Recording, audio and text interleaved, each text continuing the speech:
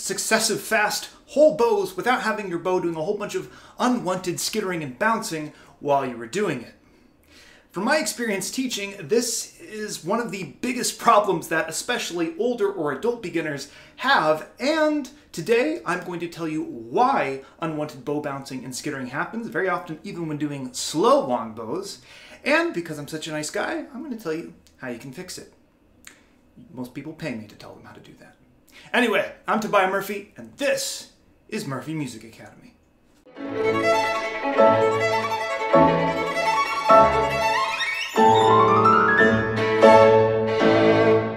Anyway, let's get this out of the way first because I have teaching to do. So like and subscribe, just do it right now. Trust me, you will thank me for it later. Also, comment, wait until after you watch the video before you comment because, don't be like the guy who commented on my shoulder rest video and was complaining about things that I actually addressed in the second half of the video. Don't be that guy. Also, maybe you decide you actually do want to pay me to tell you how to fix your specific violin technique problems because even though all of the general information I give on this channel, I stand by it 100%, most people need a little bit more one-on-one work to really learn how to play the violin well and correctly. So if that is something you're interested in, you can contact me, either fill out the form at my website, murphymusicacademy.org, link will be in the description below, or email me at admin@murphymusicacademy.org. The first lesson is free, so you don't really have a reason to not try it out. Now, back to the subject at hand, bow skittering, especially when you're trying to play either fast long bows or sometimes just even any long bow in general, or anytime you get a little bit too close to the frog, is an incredibly common problem, and even a problem not just for beginners, but also I remember I was struggling with this in certain things when I was doing my time at conservatory. As a matter of fact, this is such a long-standing issue that it's even addressed in Carl Flesch's book on the art of violin playing, where he talks about how so many violinists of his day, which would have been late 1800s or so, used to avoid playing at the frog because they just felt like they had no real control over it. Even after I had gone through master's and into postgraduate degree at very, very good music schools, I still had problems with this aspect of bowing, and I finally, just about 4 or 5 years ago, just decided I was going to sit down and I was going to not stop until I figured out exactly how to make the bow work, no matter what part of the bow I was playing in. And what happened to be the source of all of my bowing woes turned out to be something that was actually addressed back when I was very, very young, but nobody had bothered to really keep up with it, especially not as it pertained to playing at an advanced level. And that refers to the muscle involved in doing this. I've mentioned this in videos before, but there is a very large muscle on your back and into your neck that also stretches into your shoulders called the trapezius muscle, which you can see right here. Now, outside of the violin, the trapezius muscle fulfills some important functions, the first of which is giving the appearance of being yoked. The other function is to provide you with the typical reaction you give whenever your teacher asks you why you didn't practice very much this week. So you didn't practice at all? No, I'm very busy. You're 10 years old. What keeps you so busy? I don't know, I'm just busy. Now, while shrugging can be very helpful when you're trying to lift heavy stuff or when you're trying to figure out how to navigate an awkward situation, it is one of the biggest problems when it comes to violin technique. Now, most of our teachers talk to us about not raising our shoulders in reference to the left side where the violin goes, and even if you play with a shoulder rest, and I did start with one, they always told us don't raise your shoulder up to the violin. Instead, bring the head down because that will create a whole lot of tension which will cause you playing injuries later on. But not enough emphasis was put on how the trapezius muscle affects the bowing because this is the primary cause of unwanted bouncing in people's bowing. You see, bows are actually designed to have a certain amount of elasticity. They are supposed to bounce when you want them to. If I pick up the bow and drop it onto the strings, it's naturally going to bounce, even if I don't play any notes with it. This means that anytime you lift the bow off the string at all and let it come back down to the string, even if it's ever so slight, even if the hair doesn't completely come off the string when you lift the bow, when it comes back down, it is going to bounce if you don't have any counteracting movement. And what muscle is the most primed to cause that instability, that lifting of the bow off the string without you even realizing it? Right here. As you might imagine, a lot of adults are carrying a lot of tension in their neck and shoulders, so when they decide one day that they want to try to learn to play the violin, this becomes one of the most common issues that they have to deal with, and many of them have no idea how to fix it. Now that you know the why of your unwanted bouncing, let's talk about the solution. Now, before we get started, I do need to make a few caveats. The first of which being, if you are coming to this video looking for any type of quick fix or what can I do to just magically change my bow technique, you should either really revise your expectations or stop playing the violin, because that's not how this works. Most fundamental technical changes and advancements actually take several months to sometimes years. Now, in the long term, it actually ends up feeling like that actually didn't take as long as I thought, because a lot of this stuff ends up building on each other. So you actually go through a period where maybe you don't advance very well because you're building some basic technique, and then suddenly you shoot forward because all of that preparation you've put in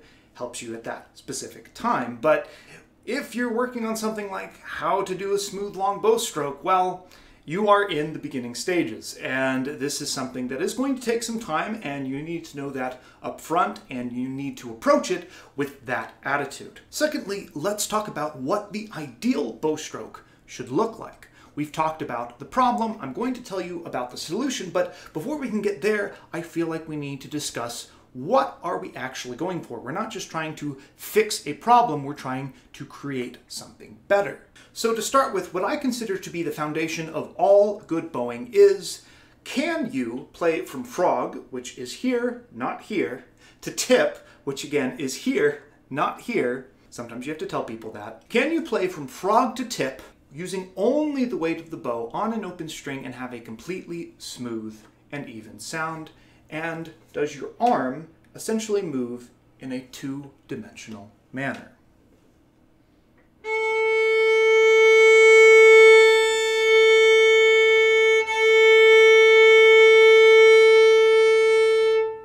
It seems incredibly simple, but that is something that often takes people a long time to be able to do, and not too many people can do it that easily.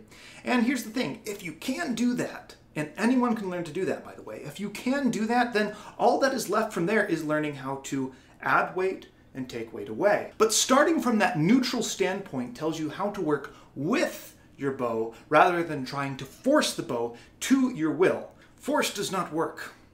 Only seduction. So the best way to start learning how to do this is actually not to start at the frog, but to start at the middle. So again, you're going to start with just the violin sitting here on your shoulder, holding it up with your hand.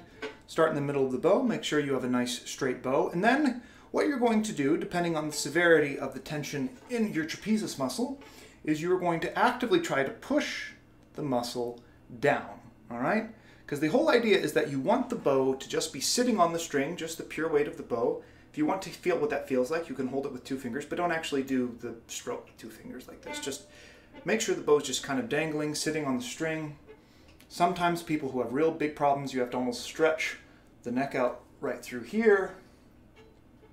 And then the whole idea is just you want to open the arm. Nothing else. No other movements coming from any other part of the arm. We just want to open the elbow. So here we go. Pretty easy. And for most of you, that will be pretty easy to do. You'll have no skittering, you'll have no problems. Occasionally, I do come across a few students that do have a lot of other tensions, and they can't even do that. But to start out with, that is what you want to do. You want to start in the middle of the bow and just focus on sometimes not even relaxing, but pushing the shoulder down here, stretching out through here, because this wants to creep up so much that sometimes people have to really get aggressive with it. Stretch out through here. Sometimes I have people actually play like this, where they look like this when they play, and believe it or not, when they do that, suddenly their bow is very smooth. Now, once you can do that, starting from the middle of the bow, of course, the next thing to do is move the starting point down a couple of inches. So you do the same thing. You start a couple of inches lower than the middle. Make sure all of these muscles are quiet and out of the way. Maybe you have to stretch this out again, whatever it takes, and then just open from the arm, playing with only the weight of the bow. And once you get that, again, you just keep moving down a couple of inches until you get to the frog. Now there's one thing that I need to point out, and that is as you get closer to the frog, your big muscles are really going to want to take over, and you have to resist that, and the best way to resist that is just take a lot more time for setup. So you put the bow on the string, you relax the shoulder, you just let the bow sit there, get comfortable with it sitting there, relax, stretch out whatever it takes, and then just, when you're ready, just pull the stroke.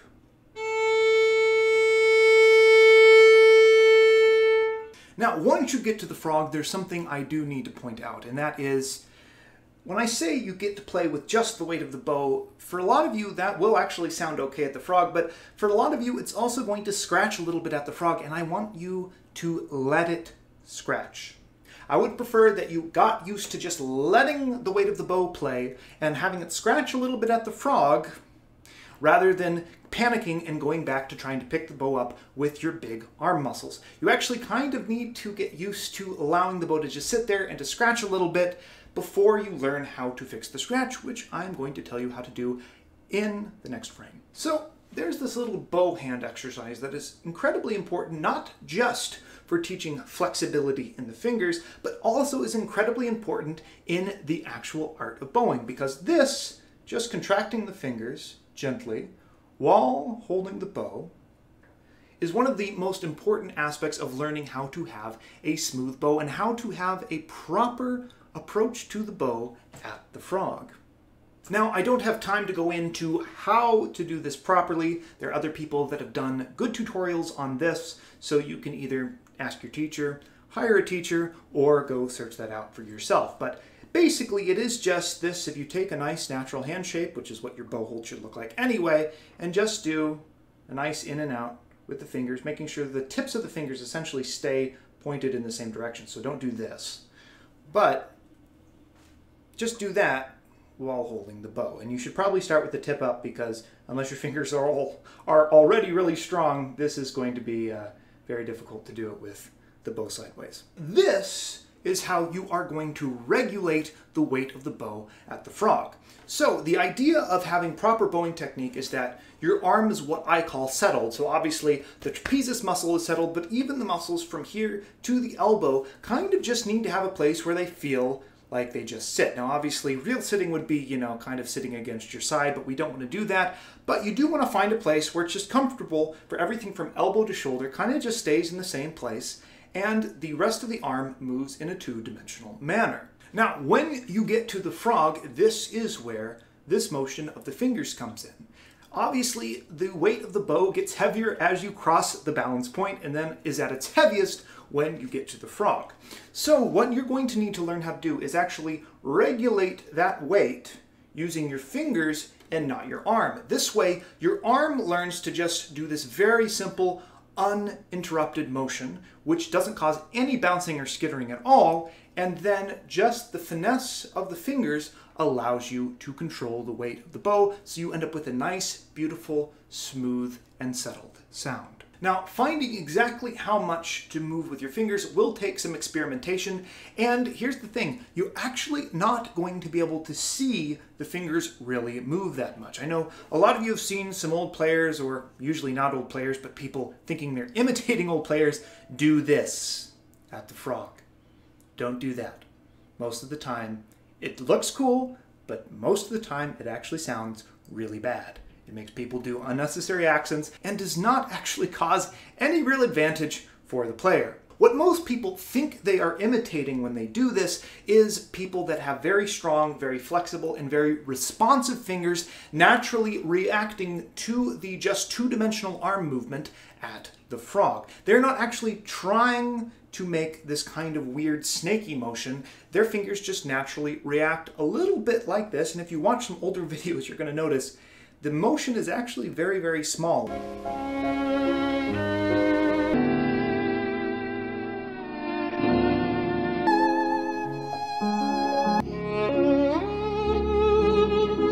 It's not aggressive as you see some players do. And your hand might end up looking that way if you develop nice, strong, and flexible, and relaxed fingers. Anyway, back to controlling the bow with the frog, you are going to have to do just a little bit of experimentation, feeling just how much little bit of picking up, actually picking up the bow a little bit here at the frog with the fingers, you're going to need to do just to soften out that weight a little bit. And of course, you're going to have to figure out how to transfer the weight from here down to the balance point, down to the rest of the bow where you don't need to worry about it anymore. And that will just take a lot of trial and error. Once you get the hang of this, then it is time to practice doing both down and up bows. Now, up bows are pretty easy, but the thing with up bows is you have to make sure that if you can start from here, and a lot of people figure out how to play a smooth long bow starting from the frog going to the tip, you have to make sure that as you're getting closer to the balance point, to the frog, you get yourself back to the position that you started. It's very common for people when they get to here in an up bow, they actually start to raise their shoulder again a little bit instead of doing a mirror image of what they did when they were doing a down bow. Once you can do a completely smooth long bow on any string going from frog to tip to frog using only the weight of the bow, then basically you have the foundation of all solid bowing technique and sound production. And though it's not going to immediately translate into your music, you might still have a little bit of bouncing here and there, you now have the foundation and the reference point to what good proper bowing sounds like, and you're going to want to try to make every bow you make essentially a microcosm of that long bow. So you can think to yourself, I'm having trouble when I play this piece, I'm doing this thing in the middle and the bow's bouncing a little bit. Well, you have to think to yourself, what was my arm doing in the long bow? And try in that particular part of the bow, and then try to mimic that in your pieces. Do this for a few more years and then maybe add some other bowing exercises that teach you how to distribute weight and pressure in different parts of the bows, and you will no longer have any trouble with your bow bouncing ever again. And if you do have a little bit of trouble, you'll know what to go back to fix it. Anyway, I've been Tobias Murphy for Murphy Music Academy, telling you there is no pleasure in mediocrity, so it's worth taking those extra 2 to 3 years to learn how to do this 100% properly. Though the longbow thing usually only takes people a few months. Anyway, happy practicing, and I'll see you next time.